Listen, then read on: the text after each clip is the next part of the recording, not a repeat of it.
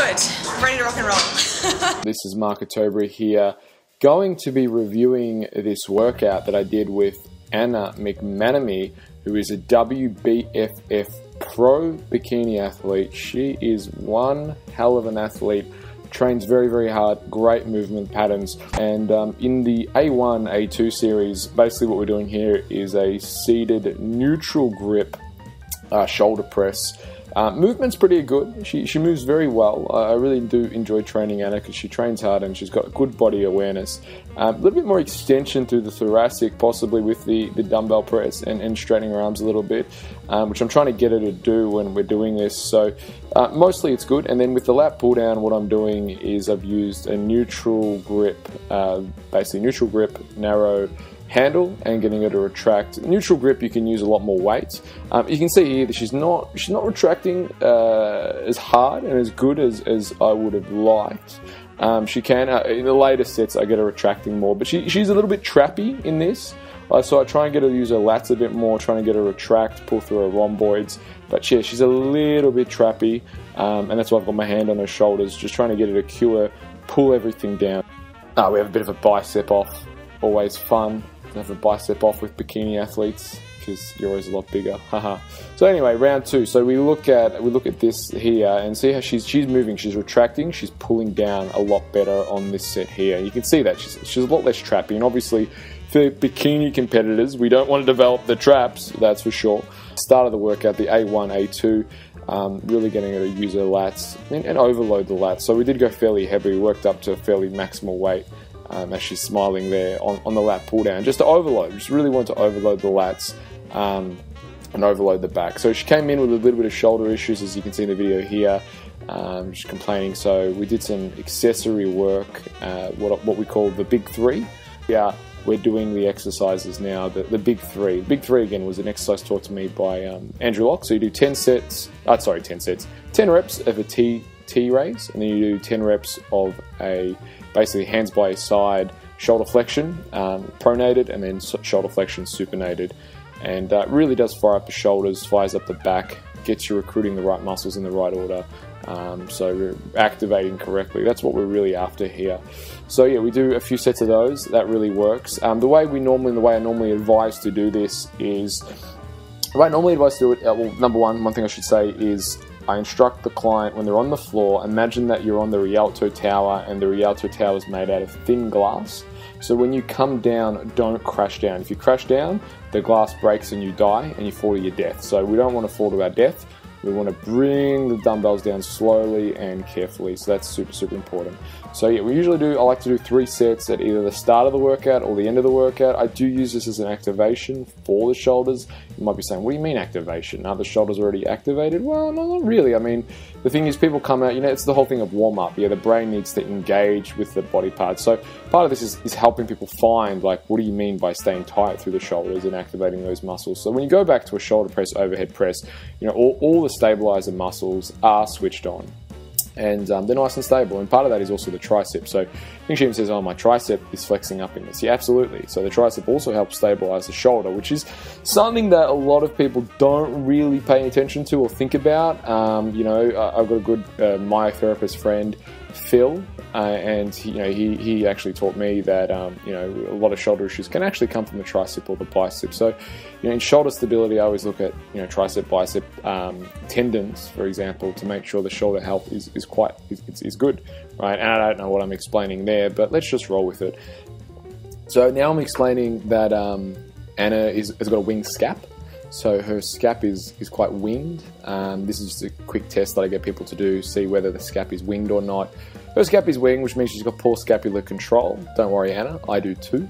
The more you train, imbalances come on. So, she wanted to get a bench press up, which obviously she's a bikini competitor, so why the hell would she want her bench press up is beyond me. But if she did, we need to get that shoulder more control. So the scap isn't stable. It does flare out when she puts her hand behind her back, which is a very simple test that you use for scapular control. So serratus anterior is often responsible for that. So strengthening the serratus anterior, because that's where the I don't remember the muscle, but that's where it inserts to.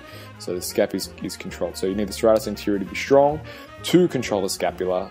So now we head back into the workout. So we have a giant set that's coming up. So it's 4 exercises and we're doing Arnie presses. So the way we do Arnie presses is, as I've just rearranged Anna's hands, is I've put the dumbbells straight in front of her face and then she's up and straight over the head. Now, if you look at her right arm, she's not extending the elbow as much as I would have liked. I would have liked that a little bit more straight. I am quite a stickler for form. You know, I'm not one of these people who just load. Although, you know, obviously you need heavy weights, but it's heavy weights moved well to reduce injury. So the elbow, I think, is the shoulder particularly. I think it's coming from the tricep for Anna. It's giving a little bit of grief. That's why she's probably not extending as good as I would have liked. So she's not straight up overhead. You can see she's stopping short on those movements. But that's the A1. It's not preventing her. Now, this is funny because I got her the mag grip handle, so it's the maximum advantage grip. I really love the maximum advantage grip handles for bikini competitors because that way it cuts out any kind of real grip issues, but also makes the scap work super hard. But I got the super wide one for her in this workout, and the reason why I did that is I really wanted to hit the lats and wanted to hit the lats hard. So we'll get some different camera angles of this, and you'll see her lats working from behind, but you know, she just gets wider and wider and wider during this workout. You can see a beautiful V shape from behind. See, everything's working, lats are working nice. So getting her to do, I think we're doing 12, 15 reps here. Arnie presses, we did 12 reps, 10, 12 reps. So we did 15 reps here. Now, we move into this. I love this. It's something I just came up with just because I'm a bastard, I suppose. But I came up with this. So a mermaid press. A lot of people do mermaid presses, but I kind of got the idea from the mermaid press. But mermaid lat raises. So I've got to do mermaid lat raises. And she's sitting on the floor, can't use any legs. A lot of people love to bounce with a lat raise, so this is really making her work those delts. So what I've just done there is I've pulled her back from the side, so she really has to use the lateral head of the delts. So delts are really firing now. Could rotate her elbows just a little bit more, but it's working. You can see those delts working. Just keep it from the side. And if she does come too far forward, you can see how I'm pushing her back to make sure it's just side delt. But really what I want here is I want her shoulders to grow. I'm just thinking about side delts. Get the side delts to grow. When she stands up on stage, pop. Those delts come out, it enhances her figure. The bigger her shoulders are, the smaller her waist will look, the tighter her tummy will look, and the better she'll, you know, aesthetically will portray. So stand up, she does as many as she can sitting down, then we stand up and she does the same thing. So I push forward, I get her to engage the abs, I get her to roll the hips forward, and she has to aim at my hand. So everyone wants to come a little bit too far forward on this, right? So I make them come, so they have to use the side delt. You can see there, she's really using the side delt now. She's too far forward, no side delt. So that's what I'm watching for. You know, it's not just random, you know, I'm putting my hands here or doing this. Everything I do in a workout has a specific purpose and reason. She could be a little bit tighter, she's bouncing a little bit, but that's okay. She's getting quite tired here, so getting her to cheat a little bit to get the reps up, but everything has a very, very specific purpose when we do it. It's not random. And then straight back in, so this would be, well, really B5. This is a narrow maximum advantage grip. It's just leaning a little bit too far back. I want to really use her scap here. So keep her hips still, keep her knees still. So you can see my hand on her knees to get her knees not moving, because I don't want her to bend her knees. As you can see, she's doing a little bit, she's bending and breaking at the knees. I don't want that. I want her knees to stay exactly still, her hips to stay still. And my instruction there is crush my fist with your scap. So as I get her to come back, that's what my cueing is. Now I've got a knee in her back to really help her keep up tall, because I don't want her to lean back. If she leans back, she's going to start using lower back. I want the lever point. As you can see here now, she's really having to work for it because she can't sway back, right? When people sway back, they're putting the load, they're offsetting the load into the lower back. That's not what I want. I want the load directly. Now, this is an awesome one. Not my bicep, but my bicep is pretty awesome. Come on, folks. This is one that I do for the rear delts, so it's a cool one. She was pretty fried at this point, so it probably wasn't the most effective thing to do it, but you can see her rear delts are activating, helping her out a bit. But super wide grip, pull down, super wide grip, and it's not all the way up. It's just basically get some reps, get some activation, get the lats firing, get the rear delts firing, because they do fire when you do a wide grip. So I'm getting her to do a wide grip without any retraction, but she looks great. She actually came in, I thought she was a little bit flat, and then after this workout, wow, she just like popped up, shoulders looking tremendous, everything just really came in, just, you know, filled out amazingly during this workout. So I was pretty happy with the way this workout went. So what we're doing here is a rear delt combination that I really like. And again, just instructing to keep it forward. You know, I don't want that to come behind. It needs to be in the rear delt. A lot of people will start using rhomboids and lats and rotating. So I'm really just instructing her to keep super, super tight and keep in the rear delt. You can see it. You see it in the video here. The rear delts are working. I'm keeping the arm in front of her body, the elbow in line with the ear. It's what I'm looking for, and no rotation. So a lot of the time you've got to go a lot lighter than you think, and I'm also using this as a neutral grip. So a lot of people will approach a rear delt and they will use like the grip that's the palm facing. So what I get people to do is kind of the neutral grip. And as you can see, she's rotating a little bit here, so the set's pretty much over. So we change arms, and you see that rear delt working. So it's not a huge motion, and you can see I get to stop short. A lot of people come all the way in, which is really just, I suppose, the back is taking over if you do that. You can see in the behind, there's not a lot of weight. We've used one brick, but you can see how much she struggles. Because, again, the rear delt, it's not a big muscle, folks. It's not a big muscle. If you're using it correctly, and rear delt, activating it, it's not a big muscle. So, you got to lock it in. So Anna, I think we had a great workout. I know I had a lot of fun. I think Anna had a lot of fun. And that was round 1. So we did 4 rounds of basically. So what we did was 4 rounds of A1 and A2, which was the shoulder press and the lat pull down.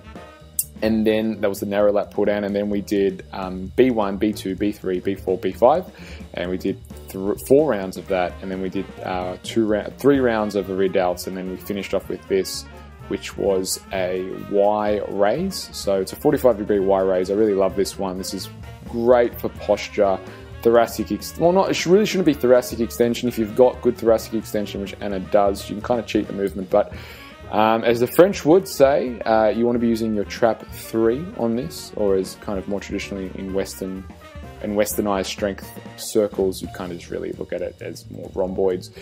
But yeah, really activating, and yeah, so what I'm doing there is getting her to flex her abs, because if she doesn't flex her abs, she switches her abs off and she uses thoracic extension to get up. I don't want thoracic extension. I want her coming straight up, and I want the tension to be in her upper back. So that's what I'm really, and I'm just assisting, helping the brain figure out where the end range is. So what I'm looking at here is what I want her bicep always to be over her ear, always to be over her ear. So again, folks, I'm not just training her randomly, like getting her to do a bunch of exercises, for the hell of it. Everything has a purpose. So you can see here, extending above her ear, getting her to hold. So actually I'm getting her to pause for 4 seconds, and I'm counting 4, 3, 2, 1. Always checking in, always poking people, making sure that the abs are on. You can see she's working very, very hard. And see, what she did then was beautiful. She flexed her abs, she flexed her bum, she kept tight, and then extended up. But that's the way to do it. If you want to train WBFF pros, if you want to train any professional athlete, you got to be on it. You got to be on it, folks. You got to be on it. There's no,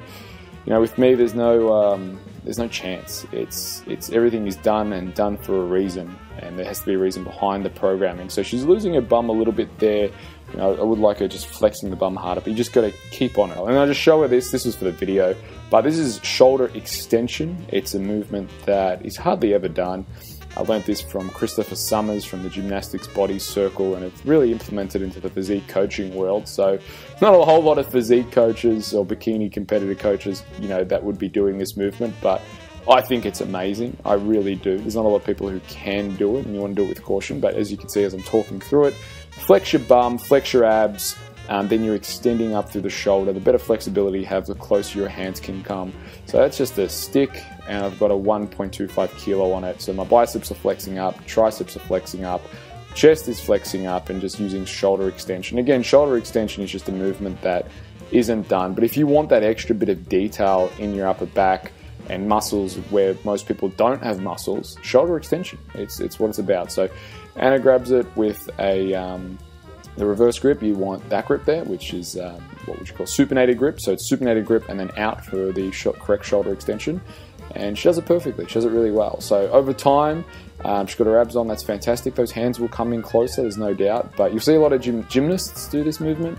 You won't see a lot of bikini competitors do this movement. But I think it's a real shame.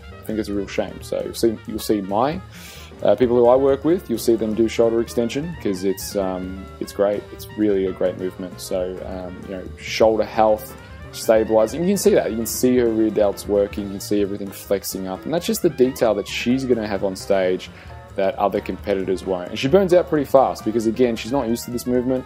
So you can see, she's done fried completely from that movement, and it is a great one. So as I said, Anna and I, we have a lot of fun in our workouts.